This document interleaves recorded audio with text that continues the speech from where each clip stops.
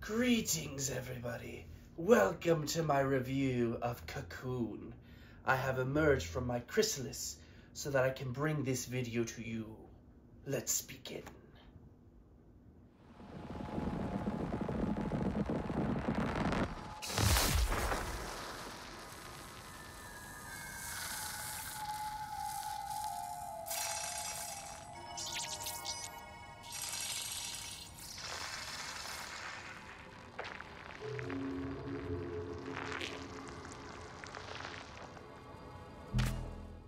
Jeb Carlson has had quite a successful career thus far, having previously been the designer for both Limbo and Inside during his time at Playdead.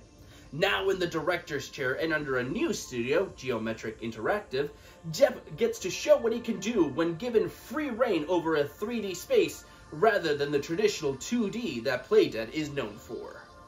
The result is a mind-bending environmental puzzle game where the more you think about what it's presenting to you, the harder it is to really comprehend.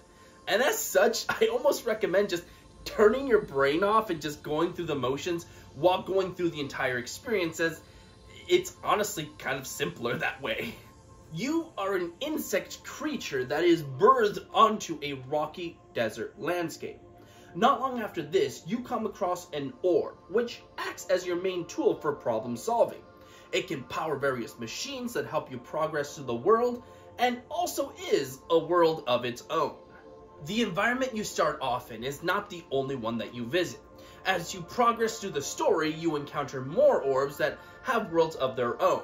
And things start off simple enough with just jumping into one world, activating machinery to progress forward, but as more and more orbs get introduced, and those orbs can go into those orbs, and it all just becomes very complex.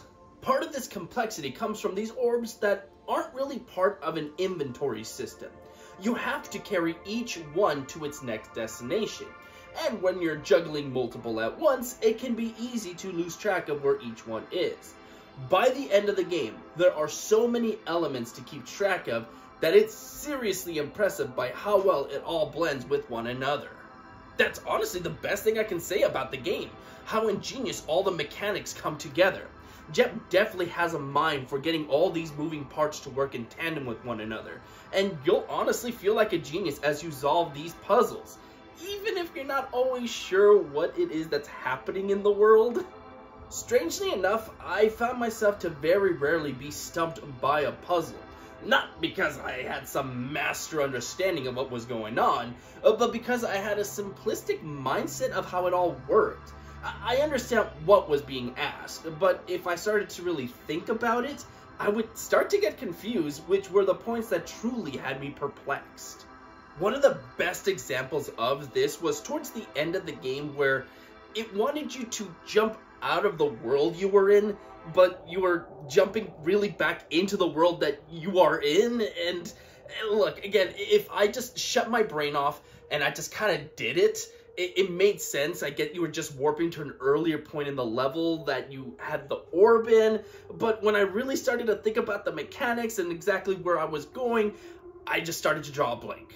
Now, I'm not saying that's what everybody's experience is going to be. I'm just saying that that's the experience I had with it. As such, I never really had too much of a hard time getting through the game. I expected to be stuck for long periods of time at points, but aside from two distinct moments, I usually only spent no more than a few minutes on any one puzzle, if even that. And that's kind of disappointing, especially with such a complex mechanic such as this. The game also doesn't evolve past said mechanics. It essentially is the same game from beginning to end with only more balls to juggle. Yes, pun intended. And look, I get it. Each of these orbs have their own unique uses, but it didn't really do enough to change the way I approached anything. There are times that you get into boss fights, but these are incredibly simple and probably require even less brain power than the main puzzles themselves. And there's also not a whole lot of them. I mean, I think you go through the last one at about maybe halfway into the game. I guess you consider that last encounter to be a boss fight, but it sure as hell did not feel that way to me. The story is also lackluster, which is a shame following the amazing visual storytelling of both Limbo and Inside. Both those titles kept my mind long thinking about the events and what it ultimately meant after I finished the game. With Cocoon, I pretty much understood what was happening almost the entire time, and I never felt compelled enough to dive back into it like with the other two. Because of all of these elements, Cocoon is definitely my least favorite of the three titles, and I don't think I'll be jumping back into it anytime soon, which is a shame because, as I stated multiple times now, it's such an interesting mind-bending puzzle mechanic. I'll also mention that there's a sort of secret side mission, if you will, where you have to awaken these dormant entities throughout the world. This isn't really hard to do, and a vast majority of them don't require anything more than exploration to discover, but if you're interested in a bonus cutscene at the end of the game, then I would keep a lookout for them, as you do need to awaken them all to unlock that. In the end, Cocoon is a mixed bag. If you have Game Pass, you should definitely give it a chance, as its mechanics are interesting enough to keep you entertained for a while.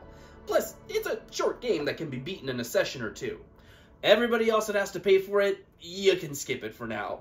At least wait until it's on sale. Not quite at that next evolution I wanted it to be, I give Cocoon a 3.5 out of 5 with a recommendation to rent it. Which you can't, as it's a digital title only. Okay, I can see the pattern forming here. I guess just go to a buddy's house and make him buy it so you can play it. That's the equivalent of renting, right?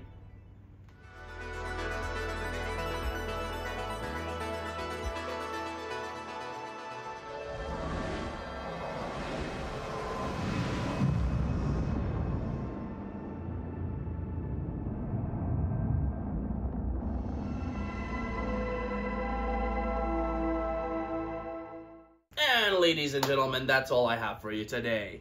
We are more than halfway done now with the 5 nominees, so please come back tomorrow as we tackle the next one. Until then, everybody, I will be going back into my chrysalis to sleep. So please, stay safe out there, and have a good one.